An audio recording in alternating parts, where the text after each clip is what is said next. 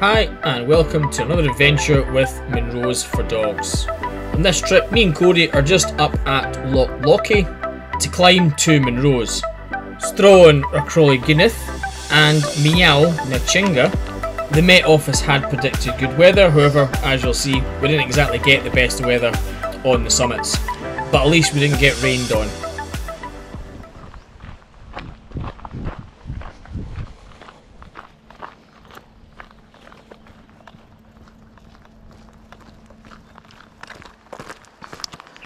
As you can see, the walk-in's actually not too bad.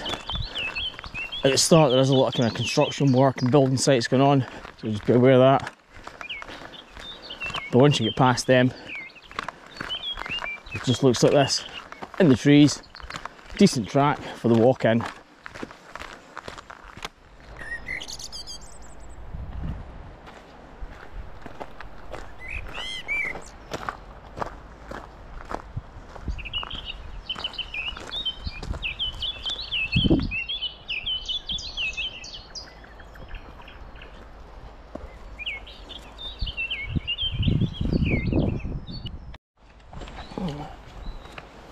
So eventually you will see a sign that says about turning right for the local Munros.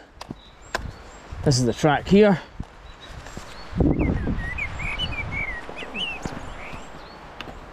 Looks like someone's tried to erect a little barricade. Not sure why. Just watch this bit, there's a lot of fallen trees in here.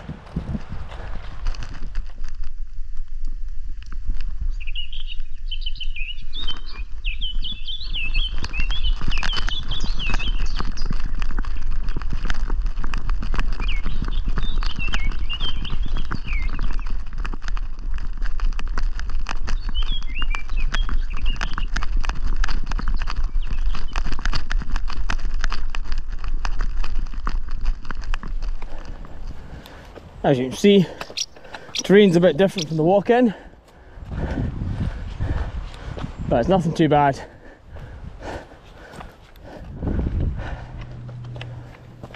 Once you're at the forest, you then get this kind of stony track taking you up in between the two Munros. A lot of water on the way for your dogs. And that's considering it's been quite dry up here for a week or so.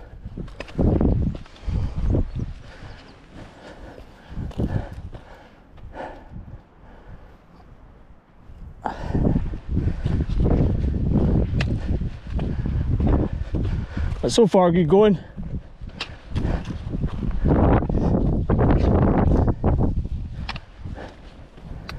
Cody's having a ball as usual.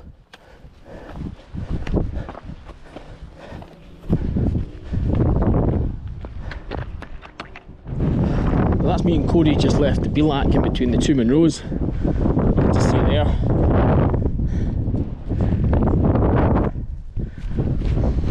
We've chosen to come up the right hand Munro. Looks like both of them have got a decent track that goes up.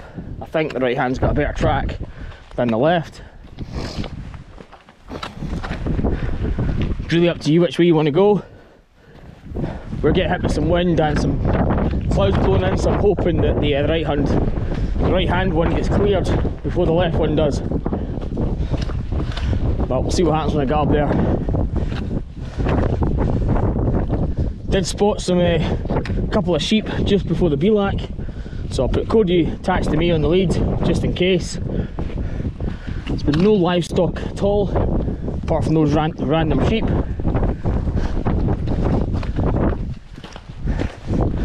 Alright, let's get to the top.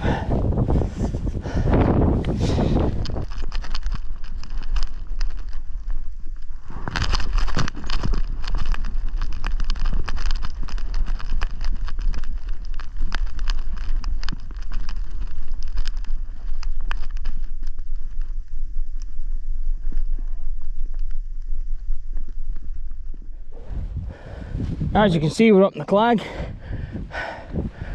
It's a shame. We're hoping for better views today.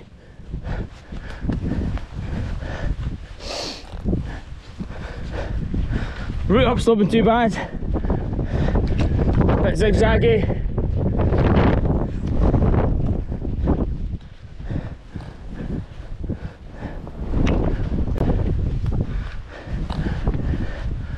Looks like it's plateauing out a little bit here. It's a small curn. Just helping indicate the way to go.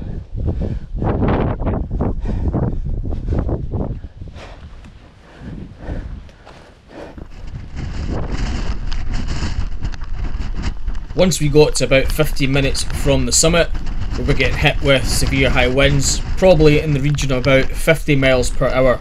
This is not the weather that the Met Office had predicted for me that day. But we pushed on as the summit is just one big plateau.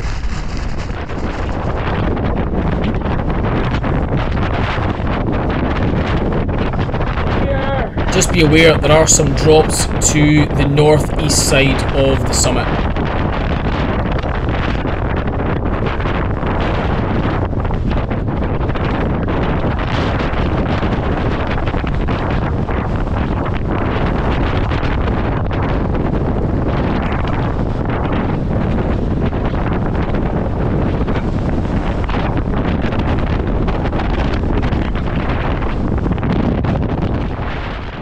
As you can imagine, we didn't hang out long on the summit, got our photos, did what we need to do, and started heading straight back down.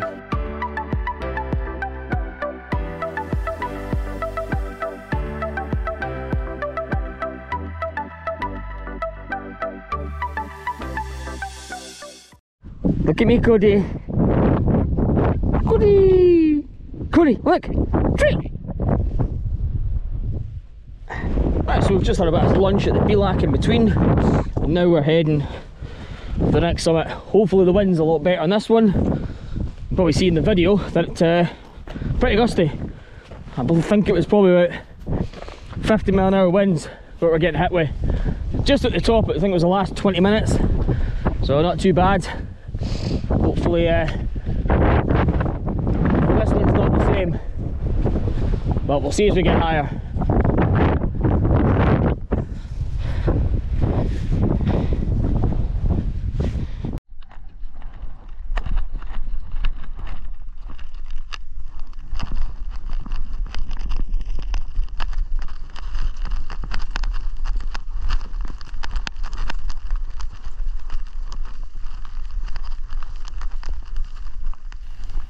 The tracks heading for the next Munro are pretty good as well. They do start out a little bit boggy and muddy, but as you get higher they do get a lot better, as you can see in the video.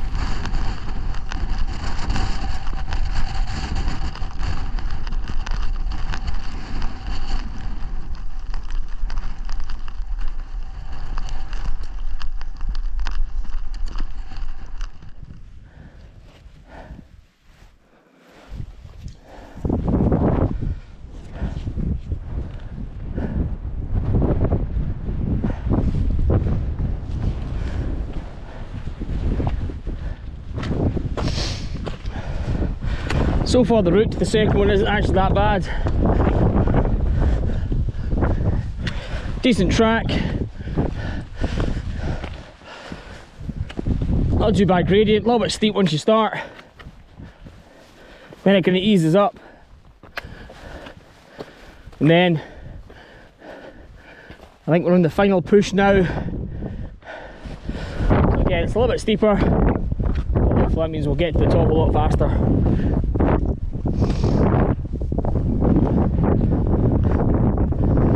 See, still on the clag. Cody's doing good.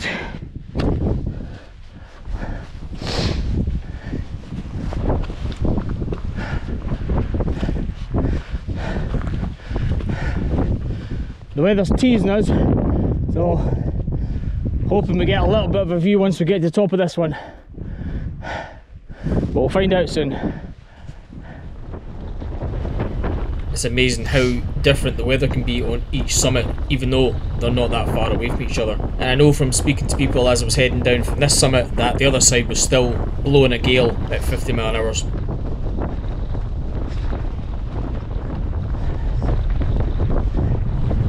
And here we are approaching the second summit of the day. We did get a little bit of a view as we headed towards the summit, but once we got there, it kind of clouded over again. But at least we got to see something.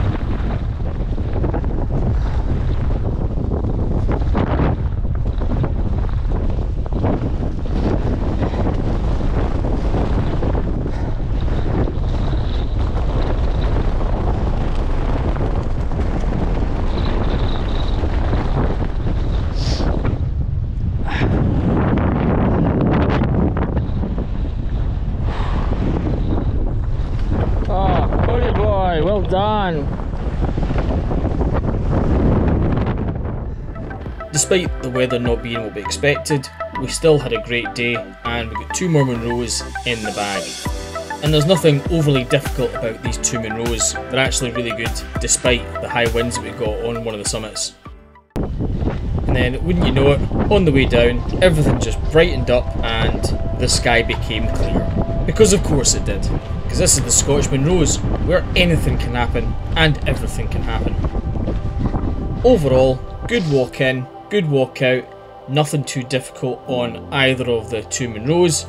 They could also be good beginner Munros as well, and you also get to see a little bit of the Great Glen Way. The only real downside of these Munros is there is a lot of construction work and the parking isn't particularly great at the time I went. However, once all the work's done, it should be a lot better for you.